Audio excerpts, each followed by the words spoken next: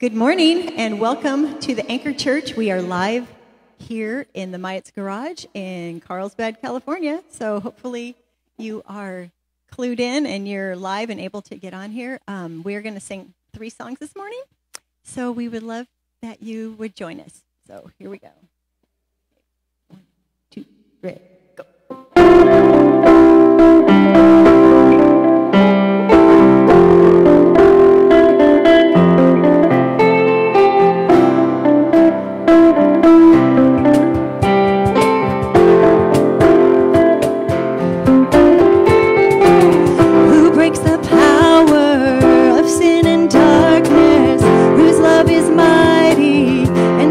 Stronger, the King of glory.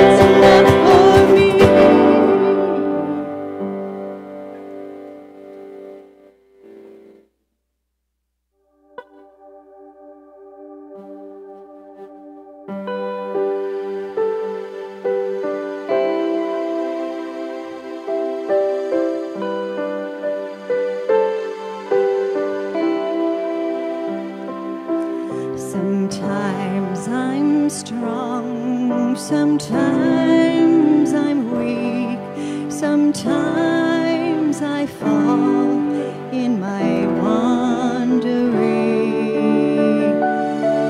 but through it all, there's just one thing more precious than the air I breathe.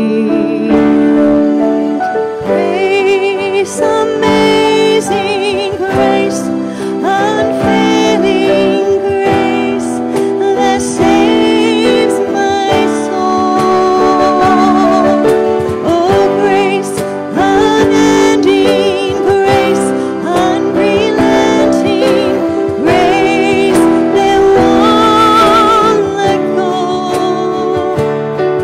You took our sin, you took our stain, you took our guilt. Now there is no shame. This our reward, eternal crown, the endless song. How sweet the sound of grace, amazing grace, unfailing grace that saves my soul. Oh, grace, unending grace, unrelenting grace that won't let go. Grace, greater than our past, deeper than our pain, stronger than our sin. Your love, forever it will last. Your blood will always save. Grace will always win. Grace, amazing grace, unfailing grace that saves my soul. Oh, grace, unending grace, unrelenting grace that won't let go. Grace, greater than our past, deeper than our pain, stronger than our sin. Your love, forever it will last.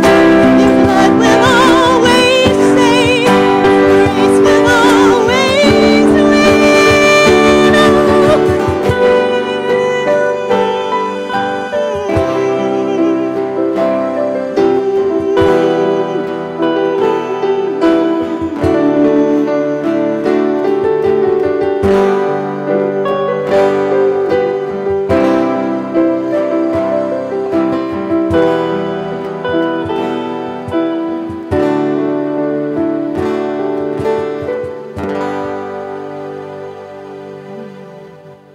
Oh, I love that new song. I hope you enjoyed the words. So go get a cup of coffee, and I'm going to grab the mic and follow me and Kyle into the living room.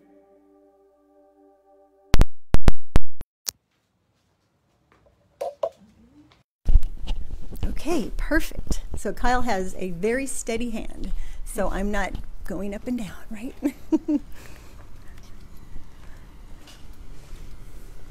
Okay, come into our house. We have Aloha. You are welcome to come in.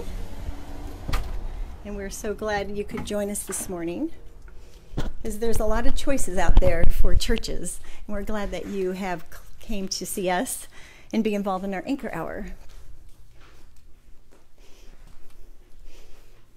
And we think that you'll be glad you did. It sounds kind of like an airline commercial, isn't it? So thank you for choosing us. We're glad you did. So in my reading this morning, I wanted to share with you a quote that I came across. And it's by Corrie ten Boom. And it was very inspiring. It says, "If you look at the world, you will be distressed. if you look within, you will feel depressed. But if you look at God, you will be at rest. And I thought that was why Rick is teaching about the character of God, because we have to look at him in order to know how to navigate this life. So it's really amazing to think that what we think about God is going to be how we live out our life.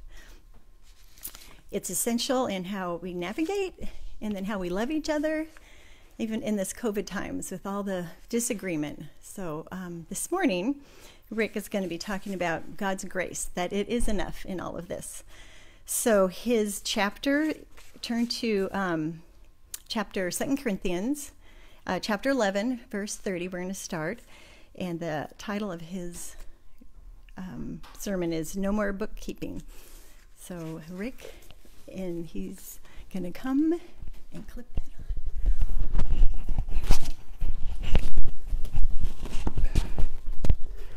Well, good morning, Anchor Church. So, reportedly, our governor has recently learned that Jesus said that where 2 or 3 are gathered in his name, he would be with them. He's now concerned that that's going to make too large of a group, so he's going to consider banning Christians gathering in groups that size.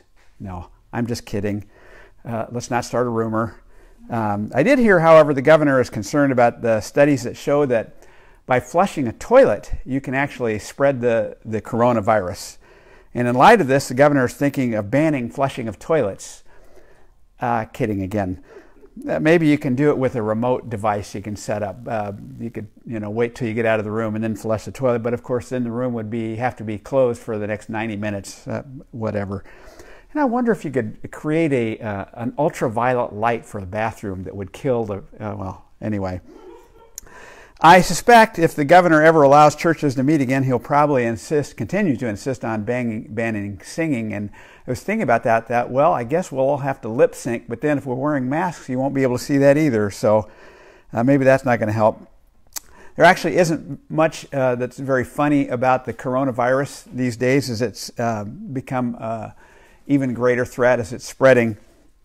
I can tell you from our own son that things are getting pretty crazy in emergency rooms and hospitals.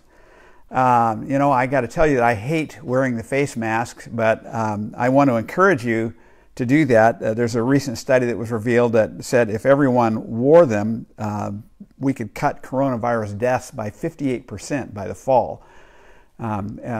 Toby, our son, told us that it probably could cut transmission of the disease by 80% if people would wear their face masks whenever they're in public. So I want to encourage you to wear your face mask as much as we might not like it.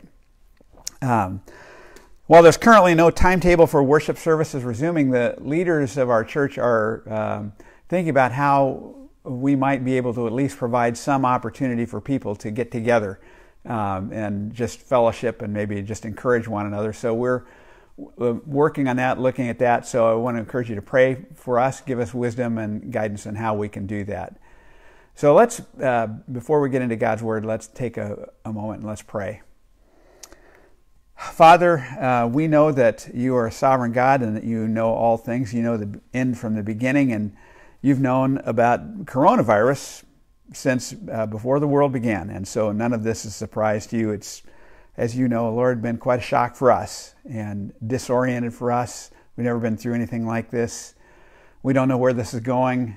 It's disconcerting at best. And so, Father, we look to you as our sovereign God, and we trust in you during these times. We learned last week that you are in control, and so what we need to do is just trust you, and we pray you'll enable us to do that. Pray you'll give us peace as we go through these times. But Lord, we do pray that there would be some answers to this virus, that we might be able to return to a somewhat more normal life soon. We pray this most recent surge would die down quickly, and Lord, we just pray for, I guess, a vaccine would be developed or people to somehow become immune to this thing. and that life could return to normal. We pray that our economy won't be absolutely destroyed by all that's been going on and bring on greater misery, Lord. And so, in the meantime, Lord, I pray that you'll help us to be strong, to be at peace in you, and to be a source of grace and encouragement for others. And Lord, we pray that this morning you'll teach us through your word as we consider looking at what you are really like according to your word. And we pray this in the name of our Lord Jesus. Amen. So we have some new neighbors moved in just across the street, and they're a delightful young couple. They have a little toddler daughter. Recently we've noticed quite a bit of noise coming from their house, and it turns out the husband was doing some kind of project in his garage, so he was using power saw out there a lot, and that's what we were hearing. After several days, I grew curious about what he was up to. So one day when he was out there working, I walked over and I said, "Hey, Michael, what are you doing?" And he's making cabinets for his garage. He's doing a good job. He's about halfway done, actually now a little bit more. He wanted to fix up the garage, but he said, to buy cabinets was so expensive, he just decided he would do it himself. It was funny. Yesterday, I noticed a lot of work, do-it-yourself work going on around our neighborhood. Michael was out there. He was working on his thing. Mark, a few doors down the street, some of you know, is building a patio cover. He was out in his driveway working on that stuff. And then his next-door neighbor was building a table. He was working on it. And I felt very inferior because I can't do any of that stuff. I actually shudder at the words "do it yourself" because I can't. It was funny when I was talking to Michael about his project. He happened to mention learning some of the things he was doing when he was in shop class in junior high, and I remembered it kind of touched on a sore spot. I had shop class when I was in junior high. I had metal shop as a 7th grader and wood shop as an 8th grader. And I remember in wood shop, they tried to come up with a project they figured that anybody could do without injuring themselves. And so the big project was we made a cutting board. A cutting board is just a board. It doesn't take a lot of work. The amazing thing is I even managed to foul that up. I passed the class, but I passed mainly because I didn't cut off any fingers and didn't have to go to the ER to get stitches. So I have this sense of inferiority because of my inability to accomplish anything like that. Writer John Eldredge said that all men fear that they don't have what it takes to do all that life demands of them, and they feel like they're faking it to get through. When I read that, it was a relief, because that's how I feel. There's so many things that I feel inadequate for in life. And I thought maybe I was the only one. It's nice to know that everybody feels like that. Not just guys, but everybody. And it's not just about woodworking or mechanical ability or sports or job issues. We know that deep down, in some crucial ways, we don't measure up. And we fall short, and we feel the guilt of our shortcomings, our failings. We spend our lives futilely trying to shore them up, hide them, and prove that they're not real when in fact they are. Well, today we're going to look at a characteristic of God that actually speaks directly to that reality. We're going to be looking at 2 Corinthians chapter 11, as Lori said, verse 30. Have to get a Bible. Down through chapter 12, verse 10. I should have had that ready before we started. So 2 Corinthians chapter 11, the Apostle Paul wrote these great words. If I must boast, I will boast of the things that show my weakness. The God and Father of the Lord Jesus Christ, who is to be praised forever, knows that I am not lying. In Damascus, the governor under King Aretas had the city of Damascus guarded in order to arrest me. But I was lowered in a basket from a window in the wall and slipped through his hands. I must go on boasting, although there is nothing to be gained. I will go on to visions and revelations from the Lord. I know a man in Christ who 14 years ago was caught up to the third heaven. Whether it was in the body or out of the body, I do not know. God knows. And I know that this man, whether in the body or apart from the body, I do not know, but God knows, was caught up to paradise. He heard inexpressible things, things that man is not permitted to tell. I will boast about a man like that, but I will not boast about myself, except about my weakness. Even if I should choose to boast, I would not be a fool, because I would be speaking the truth, but I refrain so no one will think more of me than is warranted by what I do or say. To keep me from becoming conceited because of these surpassingly great revelations, there was given me a thorn in my flesh, a messenger of Satan, to torment me. 3 times I pleaded with the Lord to take it away from me, but he said to me, my grace is sufficient for you, for my power is made perfect in weakness. Therefore, I will boast all the more gladly about my weaknesses, so that Christ's power may rest on me. That is why, for Christ's sake, I delight in weakness and insults and hardships and persecutions and difficulties, for when I am weak, then I am strong. So, what we see here is that Paul first learned what not to boast in. In 11:30 he wrote, if I must boast, I will boast of the things that show my weakness. Well, why should he have to boast? Is there ever a time in your life when you must boast? I suppose maybe if you're applying for a job and you're trying to convince the employers that while you may not be the 4th member of the Trinity, you are related to them, you might boast. But other than that, boasting seems about as necessary as going to great lengths to explain to people why you wore the particular socks you wore on a given day. Not needed, not interesting. So why did Paul felt like he must boast? Well, there's a couple of aspects of that answer to that question. The first has to do with the nature of the Corinthian Christians. They had an inferiority complex because Athens wasn't too far away, and Athens at that time, though Rome was the center of power, Athens was still regarded as kind of the world-renowned center of intellectual learning and philosophy. Athens was famous. Everyone had respect for Athens. Corinth, on the other hand, was known as the worldwide leader in debauchery and sexual excess. What happened in Corinth stayed in Corinth was kind of how it went. And that made them feel kind of inferior. And so they did what people who have that sense of inferiority tend to do, and that is to try to prove that they were impressive, to prove that they were as good as Athens, even though they weren't.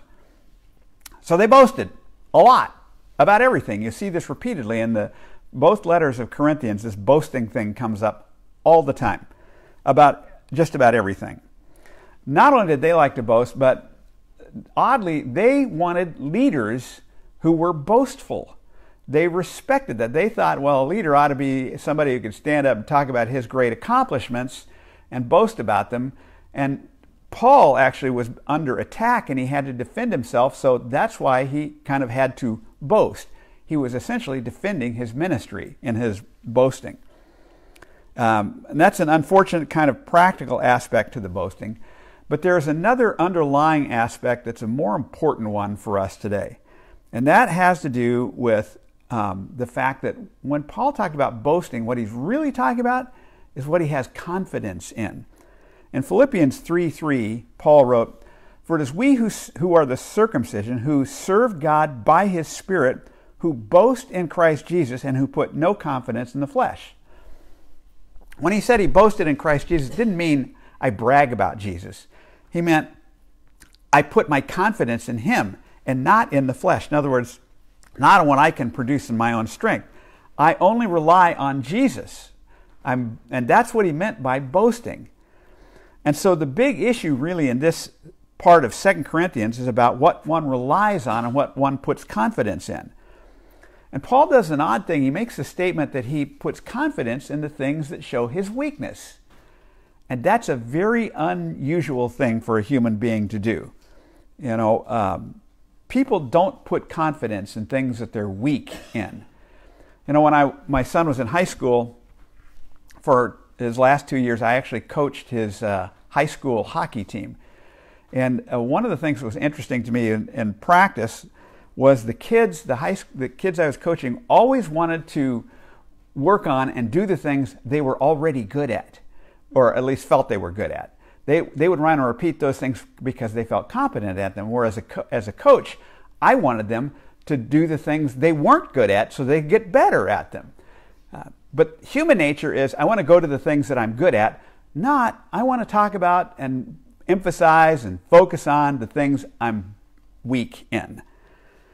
And so, but Paul says this weird thing, I want to talk about those things, boast about those things, focus on the things that display my weakness. And the one that he identifies is something that happened to him in the city of Damascus. And you know the story. Paul was on his way to Damascus to persecute Christians when he was confronted by the risen Lord Jesus Christ. And suddenly he turned and became the greatest proponent of Jesus. He went from opponent to proponent of Jesus. And he began telling everybody that he could about Jesus and about their need to believe in Jesus. Well, this caused a reaction. There was an active plot hatched in part by the local governor to kill Paul. And so Paul had to be smuggled out of town. They smuggled him, put him out through a window into a big basket and lowered him over the city walls to get outside the city and to get away. Now, when I was a kid, I was taught that story, and it was a story of heroism about Paul's great courage and how he was so courageous in his faith. He had to be smuggled out of town, and he was rescued, and it was, all that. But Paul says this was a sign of his weakness. Why would Paul say it displayed his weakness? Well, because Paul, after being the leading enemy of Christ on the planet, suddenly became the leading fanatical follower of Christ, and he wanted to use all of his abilities to convince the Jewish people that lived in Damascus to believe in Jesus, that he was their Messiah. And he was brilliant. He could run theological circles around anyone when it came to the Hebrew Scriptures. In Acts 9:22, it says, he grew more and more powerful and baffled the Jews living in Damascus by proving that Jesus is the Messiah. He beat them all in arguments. And not only that, he not only had his great arguments, but he had his own personal experience. Acts 9:21 says, all those who heard him were astonished and asked, isn't he the man who raised havoc in Jerusalem among those who call on this name? And hasn't he come here to take them as prisoners, the chief priests? Paul's turnaround from opponent of Jesus to believer in Jesus was dramatic. So imagine this. It's going to be hard to imagine, but try it. Imagine that Nancy Pelosi suddenly comes out and says, Donald Trump is a great president. Donald Trump is what America needs. You need to vote for Donald Trump. You expect that to happen anytime soon? Yeah, me neither. That would be shocking. Well, what happened with Paul was more shocking than that. And he thought telling his story would convince everybody to believe in Jesus. He was certain that his strength, his ability to argue the Scriptures, his own personal experience, was going to be a powerful weapon, a powerful tool to convince everybody to believe in Jesus. And all he did was make people so mad at him, they wanted to shut him up and kill him. His evangelistic ministry fell flat on its face. And he saw the whole incident as a terrible embarrassment. It was a loud message that he had failed and failed badly. Now, Paul said that's one thing he could have boasted in, but he moves off of that in chapter 12 and moves on in his boasting. He says, I must boast some more, but I'm going to boast about something else. In chapter 1, he says, I must go on boasting. And so he starts talking about this man. He says, I know a man in Christ who 14 years ago was caught up in the third heaven. This man was caught up to paradise, heard inexpressible things a man's not permitted to tell. In other words, he saw things that you cannot explain in human language. Now, there have been a lot of people in the last few years that have come out and they've had near-death experiences, and they've talked about being in heaven, seeing what heaven is like, and they've written books and they've been speaking about that. You know, there's one problem with that. They had near-death experiences. They weren't dead. So I don't know what they experienced, but they weren't dead, and they weren't actually in heaven. Paul says this man actually was ushered into heaven and saw what heaven is actually like. You know, that guy has something to boast about, don't you think? Man, today he'd have a best-selling book out. He'd be on the speaker circuit. He'd be on all the talk shows. This would be something big news. Who was this unnamed guy? Well, in verse 7, Paul said, in order to keep me from becoming conceited. He was the guy. He was the guy who was ushered into heaven and saw it, shown heaven by God himself. And he could have become conceited about that. He could have had something to really boast about because nobody else has had that experience. So he could have built a whole ministry on that, telling people about what he saw in his tour of heaven. And so God said, well, I'm going to keep you from becoming conceited. Paul said he was given a thorn in the flesh, a messenger of Satan to torment me. So this thing really bothered him. Yeah, well, you know, a thorn, that can really hurt. If you get a thorn in your foot or in your hand, it really hurts. Yeah, you know what? That doesn't really capture the spirit of the thing here. The Greek word that's translated thorn actually often is translated spike or stake and was used as an instrument of torment or torture. So whatever this thing was, and Paul never tells us what it was. Scholars have debated what the thorn was, but I think we need to notice that Paul didn't tell us, because whatever it was, the identity of it wasn't important. What was important is what it did. Paul was tormented by this thing. It bothered him, probably caused him, it might have been physical, caused him some pain, but it also caused him distress because he felt like it would limit his ministry. One scholar said the spike was made the subject of ridicule or invidious comparison. In his commentary on 2 Corinthians, David Garland wrote, Paul thought that this stake would stymie the effectiveness of his ministry. You know, like many of you, I have suffered skin damage from the unwise exposure to the sun in my younger days. And so every couple of years, and when I visit the doctor, they use liquid nitrogen to freeze off spots on my face where that could turn into skin cancer if they weren't treated. And unfortunately, there have been several times where I've had that happen, and I've had to go on Sunday morning to preach with all these scabs all over my face. And it bothers me because I think people are going to be, instead of listening to what I say, are going to be looking at all that on my face saying, whoa, what happened to him? Would be distracting. And that's what Paul was concerned about with this spike. He thought that the spike might cause God to say, oh, right, God gave you a personal tour of heaven. You bet. If that's true, if God likes you more than other people, then how come he let you have this gnarly spike thing? I mean, that thing is ugly, you know, it's bad. It's hard to believe you're God's special buddy. So he was concerned about that. So God gave him that spike, allowed Satan actually to inflict it on him, specifically to keep him from boasting. And that brings us to the real climax of this passage, and that is that Paul learned what to boast in. He learned what not to boast in, but he also learned what he should boast in. Paul pleaded with God to take away that spike. He did so repeatedly, and nothing. God didn't answer. And after several times, finally God answered, but he didn't answer by taking the spike away. Instead, he said this, "My grace is sufficient for you, for my power is made perfect in weakness." Paul, you don't need superior intellect, powerful debating ability, an astonishing story, awesome revelations for me to use you for my purposes. All you need is my grace. And all that other stuff actually gets in the way.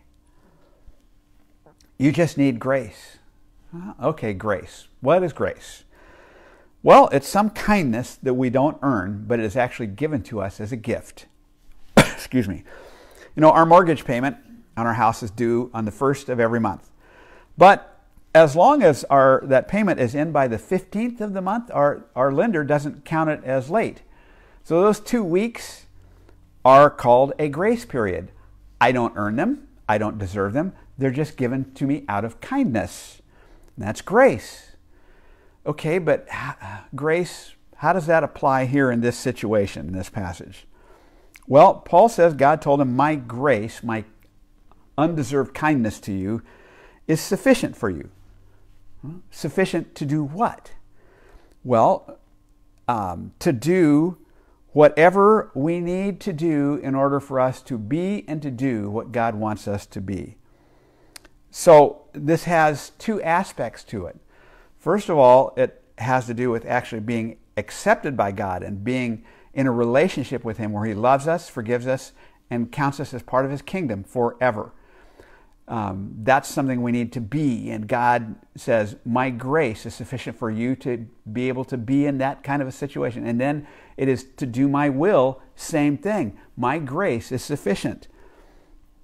Those are two important aspects of grace. God gives that. He gives what is sufficient for us because that is His nature. 1 Peter 5:10 tells us that He is the God of all grace. That's a crucial aspect of God's character. Moses asked to see God's glory, and God gave him a glimpse of it. And in Exodus 34:6, it describes God this way: the Lord, the compassionate and gracious God, slow to anger, abounding in love and faithfulness. He is gracious. It is His character to give grace. And His grace applies to us in those two ways. First, it gains us acceptance and approval by God. And second, it enables us to do what is absolutely necessary for us to do God's will. All those by grace. So let's think about that for a minute. Begins with grace that we might be actually connected to God, be loved by Him, accepted by Him, and be included in His kingdom. We've seen in earlier weeks we've been studying God's character is that He's holy and just. And that's a problem for us because on our own we will never be able to meet His standards of perfect holiness and justice. The late Haddon Robinson, who was a seminary professor, used to say that one of our struggles that all of us have is that we have what he called a bookkeeping mentality. It's cooked into our nature. It's always a part of us, lurking somewhere in our brains. And that bookkeeping, if you think about it, bookkeeping, there are assets and there are liabilities. If you're going to succeed, your assets have to exceed your liabilities. And that's how we think it works with God. God will evaluate our account, and if our assets exceed our liabilities, then we're accepted, and He loves us, and we're in His kingdom. It was interesting, I recently read an article about a guy named Chris Pronger, who was a professional hockey player, and he was one of the best.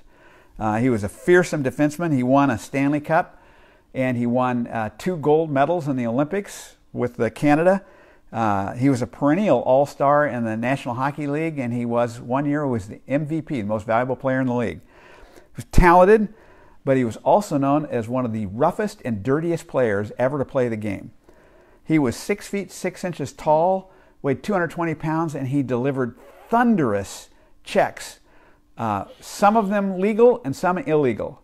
And he was known for using his stick to whack people repeatedly.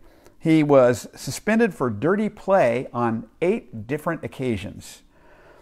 Well, the interesting thing is Chris Pronger's career came to an end when, ironically, his eye was injured by an opponent's stick, and he took several hits to his head that gave him a concussion so severe that bright lights would bring on a severe headache.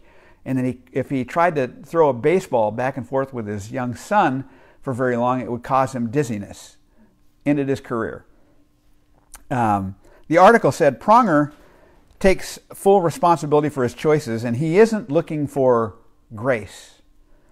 He said, I stuck some guys good, And I'm guessing a few guys around the league heard about my injuries and started thinking, aha, sweet karma. I didn't play the game to make friends. I played to win. If what happened to me is a byproduct of that, I accept it. I'd be a hypocrite to ask for sympathy now. He's essentially saying, I got what I deserved. And a lot of people actually said exactly what he thought. Well, how appropriate that a guy who hurt a lot of people with dirty play had his career ended with some questionable hits. It seems right and fair that a guy who succeeded by pounding people, intimidating people, ended up being hurt by being pounded and intimidated by someone. That's how a bookkeeping system works. You get what you deserve. And if your liabilities are so great that they insist you deserve to be punished, then you should be punished. But that's the problem. Justice for us is a disaster when we are evaluated by the divine bookkeeper. Unfortunately, there is something actually inside of every human being that actually taints, at least to some degree, even our assets. The Bible says even our righteousness is as filthy rags to God because it's tainted by something that's distorted inside all of us human beings. That's so true that if we could actually see our assets for what they are, we would find out that our assets turn out to be liabilities. So here's the problem. What happens when you have nothing in your asset column but everything in your liability column? Well, you're bankrupt. Spiritually speaking, before God, we're bankrupt. And if we're going to do bookkeeping and we get what we deserve, we're in serious trouble. You know, there wasn't a moment in Paul's life where he forgot that reality. He felt the reality of his own bankruptcy because he had blatantly, openly, undeniably committed terrible crimes.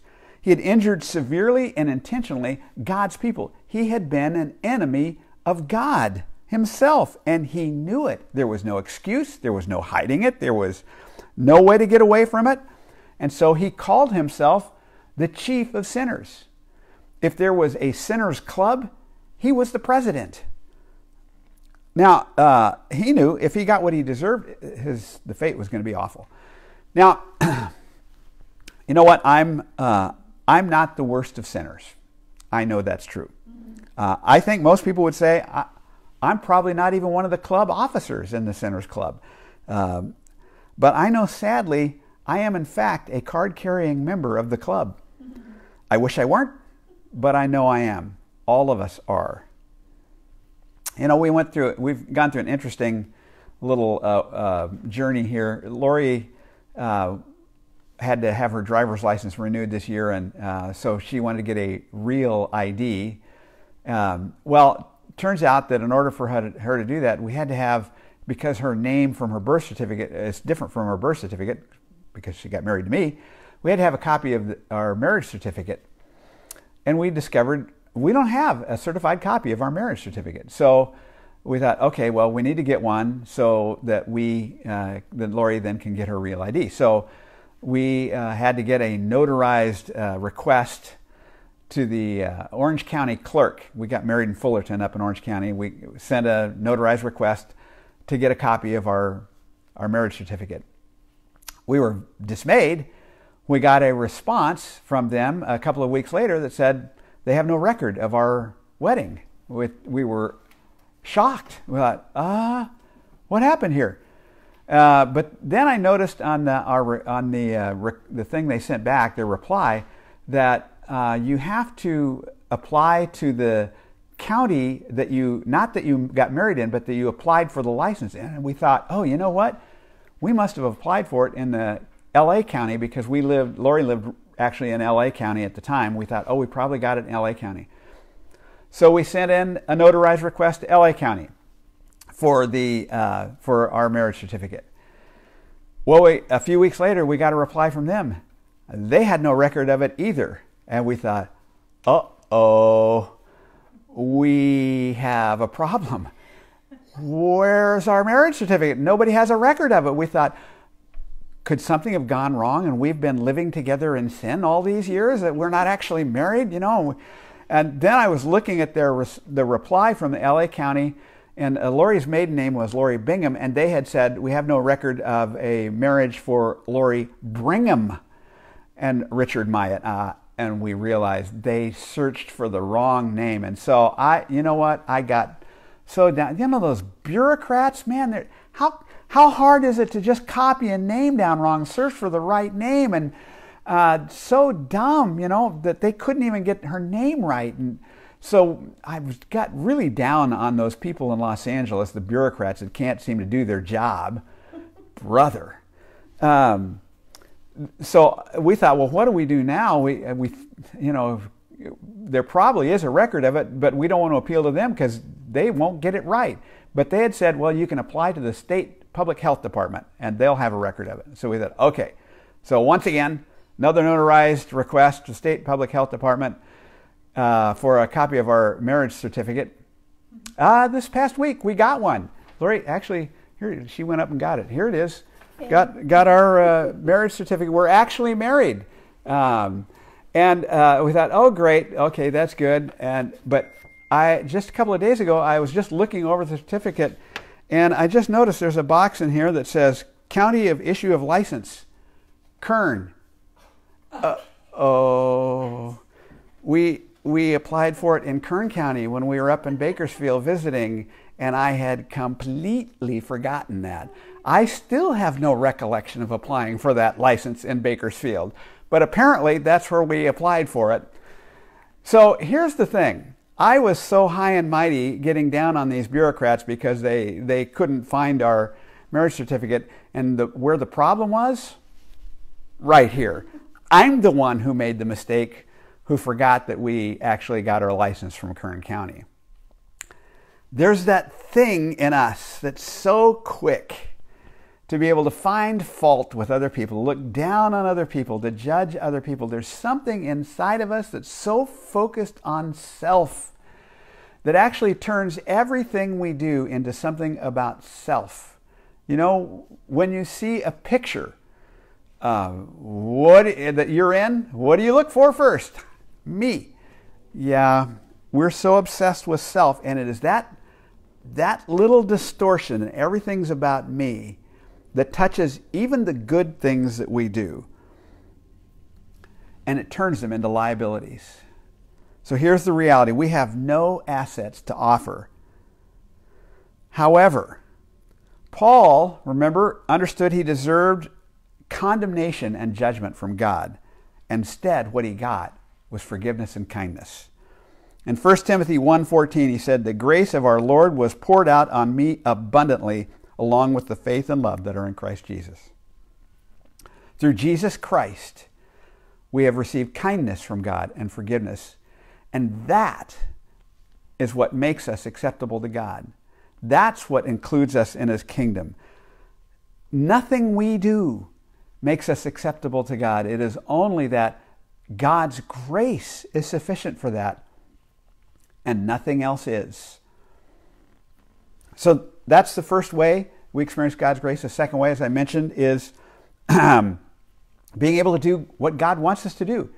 Paul wanted to be used powerfully by God, but in order for that to happen, he had to learn that what would make him able to actually effectively minister the gospel of Jesus Christ to people was not his argumentation, not his theology, not his experiences, not his revelations. It was one thing. It was the grace of God. I recall a day many years ago. I was out in our garage. I had some workout exercise equipment out there, and I was lifting weights. One of the things I had was a weight bench that had stanchions that you could put a barbell up on so you could do a bench press.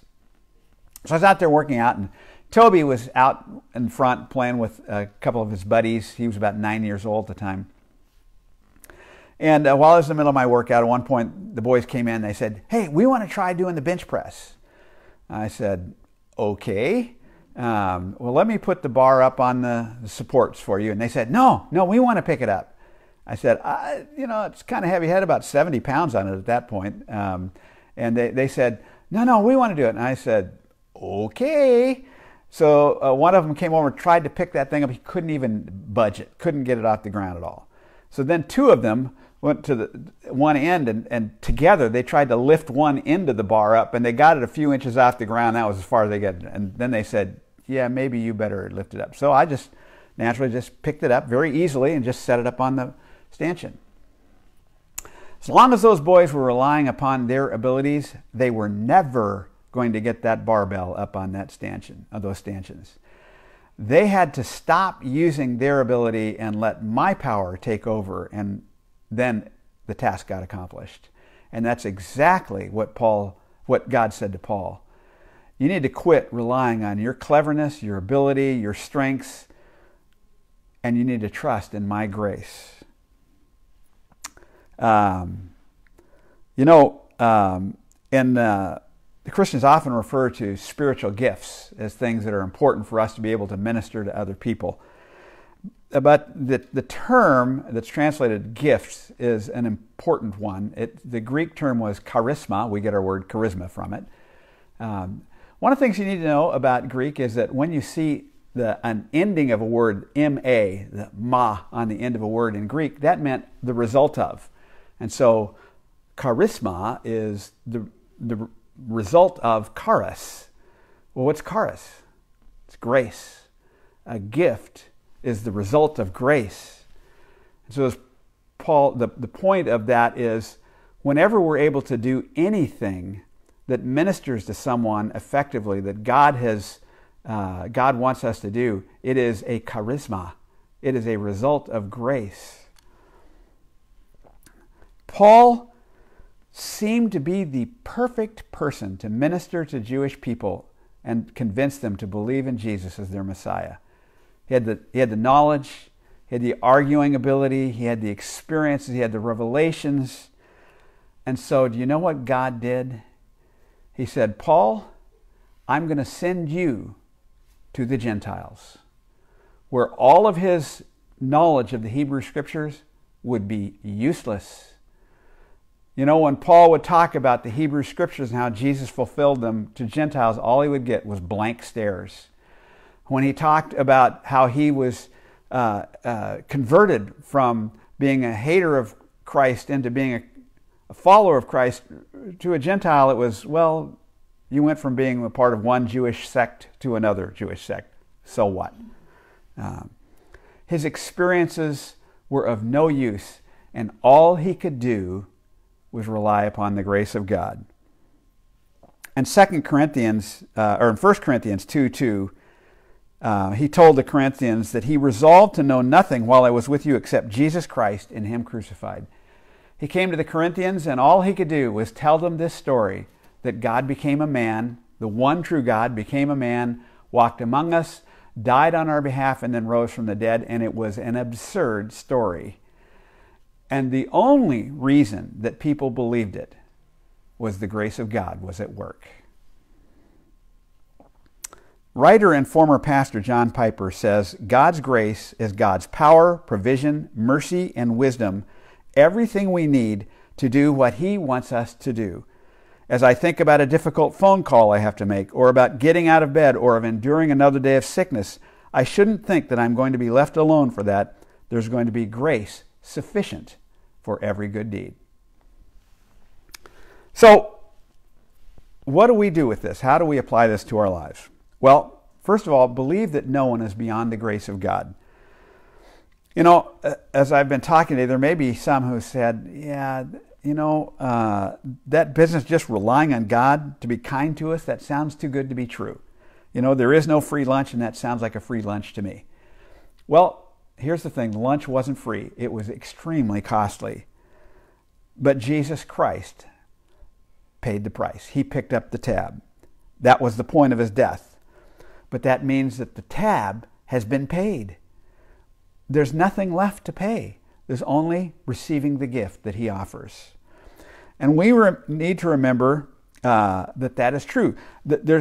Some might think, well, there's no way that could include me. God could never forgive me and what I have done. But we need to remember the example of Paul.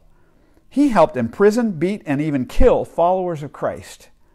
He was literally an enemy of God, but he was not beyond the reach of God's grace, and neither are any of us. I suspect that none of us have done anything as bad as what he has done, and God's grace reached him. We also need to remember this is true for other people as well. You know, no one is a lost cause because no one is beyond the grace of God. You know, I have to tell you, I have a couple of friends about whom I am terribly grieved because they are madly, fervently pursuing death by running away from God. And I hate what I see happening to them. It's so much so it's hard for me to see it, to the point where it's like I feel like I just want to write them off. I don't want to have to deal with it because it's just so painful. But here's the thing. They are not beyond the grace of God. And we should keep praying for them and caring about them, because who knows what the grace of God will do in their lives. So do that, first of all. And second, we need to trust God's grace for every need in our lives. God's grace is sufficient. Do you believe that? How different we will be when we operate out of that truth. Whatever comes my way, no matter how inadequate I might feel, my adequacy is not the point. I am inadequate. That's why Jesus Christ came and died on a cross. But it doesn't matter. God's grace is sufficient. It unleashes power that I cannot begin to measure. So at every moment of life, we can be hopeful no matter what is going on in our life, because what God supplies is enough. Maybe you've heard that somewhere before. Former pastor and best-selling author John Piper again says that when he was a teenager, he was so terrified of ever having to talk in front of people that he literally could not get words out of his mouth in any normal way. He was utterly paralyzed by that. He said it was so bad it kept him from a lot of activities that it was horribly humiliating for him as a young man. He said it turned out that all of the embarrassment, all the humiliation, all the loneliness that came with that was necessary for him. It taught him to seek God, to not seek popularity, to find peace and joy in knowing God. And all of that prepared him, of all things, to be a pastor and to find out that God's grace was sufficient for even that. He said standing in front of people as a pastor was a huge statement of God's grace in his life. He says, I have seen the grace of God in my life, and I am glad. He took what seemed to be the worst of circumstances and turned them into good news. So trust the grace of God. Don't put trust in yourself. Don't put trust in your abilities, your schemes, your plans. Don't put your trust in your money, the government, or a job. Put your trust in the grace of God. And then last thing, rest and rejoice in God's grace. Christian thinker and writer Harry Blameyer said, in the Christian life, nothing at all can be purchased at the do-it-yourself shop.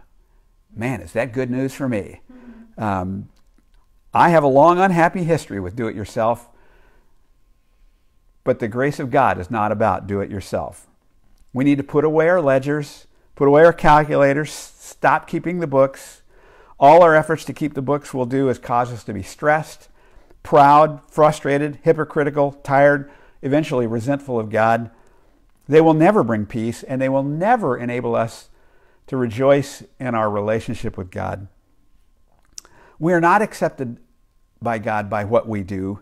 We never have been. We never will be. Our assets, in fact, are liabilities. We will not lose God's love and acceptance because of our liabilities, because God's grace is sufficient, and we need to rest in that. Skye Jethani is a speaker and a writer and a pastor. He says he's not really a baseball fan, but he had an interesting experience a few years back. He attended the induction ceremony at the Baseball Hall of Fame in Cooperstown, New York. Not only did he go to that ceremony that day, but the night before, he was invited to a private red carpet reception at the Baseball Hall of Fame. He had his picture taken with Cal Ripken, who is a Hall of Fame former Baltimore Orioles shortstop who still holds the record for most consecutive games played in Major League Baseball, 2,632. Says he got to chill with former Dodger great manager Tommy Lasorda. He had a great conversation with Johnny Bench, 14-time All-Star catcher. Had a great time visiting with Andre Dawson, Wade Boggs, Carlton Fisk, all Hall of Famers. And he says he has friends who would have killed to have his place at that party and to hobnob with all of those men. And he did nothing to earn his place there. How was it he was invited? Well, it turns out that one of the inductees into the Hall of Fame that year was an old-timer named Deacon White. He was an amazing athlete who was a very early superstar in baseball who played in the 1870s.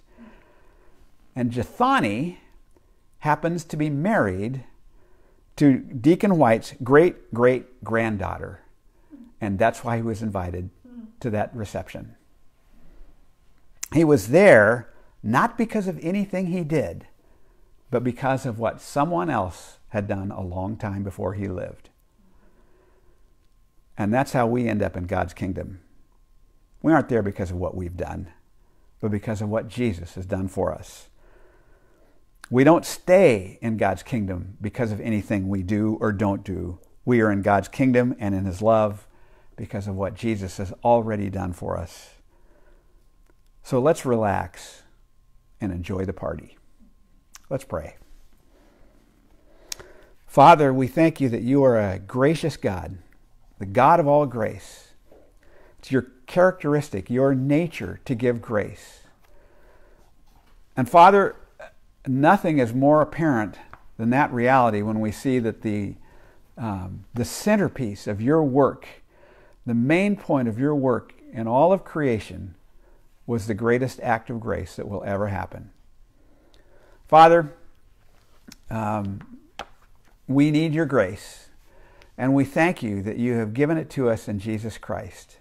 Help us, Lord, then, to rely only upon your grace, to not rely upon our abilities, our strengths, our cleverness, but to trust in your grace, wholly for your kingdom, so that we can rest and enjoy being in your presence, that we can be drawn to you with joy and peace rather than keeping up a front.